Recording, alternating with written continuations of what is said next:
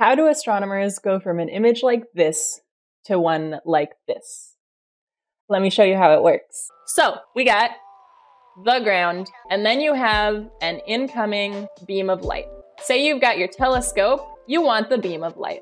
But our atmosphere has a lot of little droplets of water in it, and these effectively act as little, we call them lenslets, like this. You have this incoming light beam. I'm just gonna switch to hand drawing, but pretend I'm drawing straight-ish lines, all right?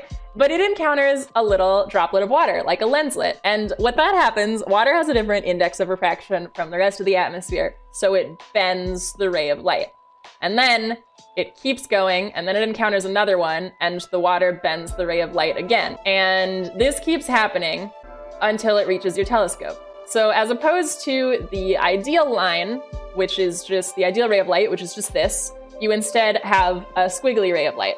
One way that we can see this happening is in what is called a wavefront. Say that you have multiple beams of light incoming, like this, or like this. The wavefront is a curve that you get, or a line that you get, by drawing a line that is perpendicular to all of your incoming beams of light. So if you have nice incoming beams of light like this, that's your wavefront, just that. If you've got messy shit like this, then you're gonna have something that's more like this, which is ugly. We do not want that. This wavefront is caused by lenslets in the atmosphere like this. The way that we correct for that is adaptive optics. When you have a wavefront like this and you're not using adaptive optics to correct for it, you get what we call a speckle pattern, which is when a point source like this gets all speckly, looks like on the left. You turn on adaptive optics, you get the image on the right. Same here. Images on the left are without adaptive optics, images on the right are with adaptive optics. Now that you know what a wavefront is, you know what's happening in the atmosphere, and you know what a speckle pattern is, let's look at this video from Gemini Observatory on Mauna Kea about how their adaptive optics works. This is Gemini's telescope.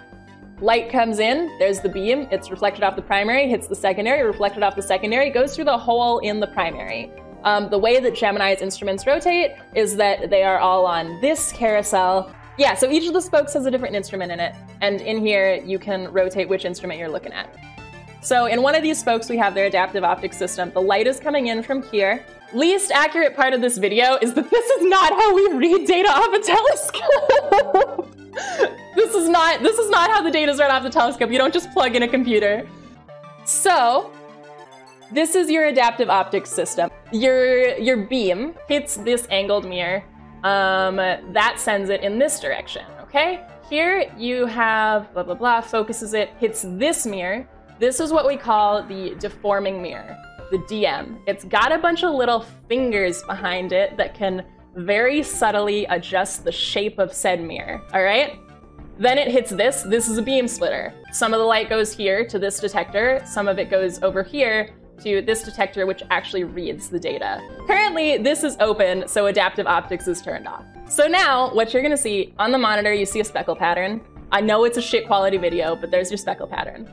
And then, what this shows, these little Pringles that you see showing up, these are the waveforms that I told you about. These are the waveforms.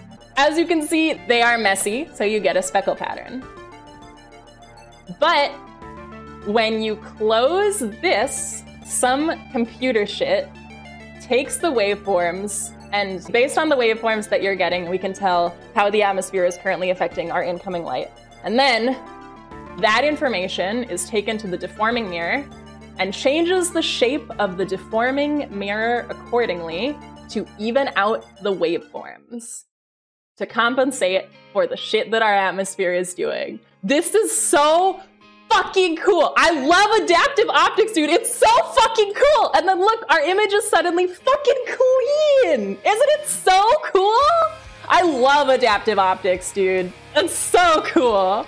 I'm glad you also think it's cool. I love adaptive optics. It is the coolest shit, dude.